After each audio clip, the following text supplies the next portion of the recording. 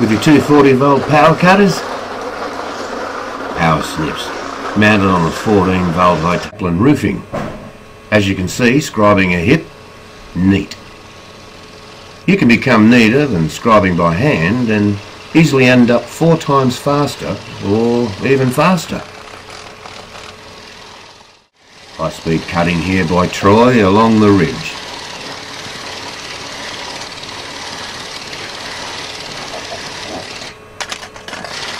Power snips. And here's Alan McDonald with an old prototype, still going strong. Alan has seen the value of the power snips and purchased another set.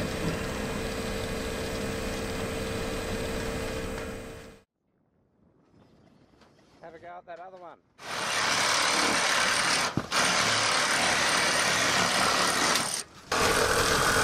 Oh, here's Robert again, still going, now on the valleys.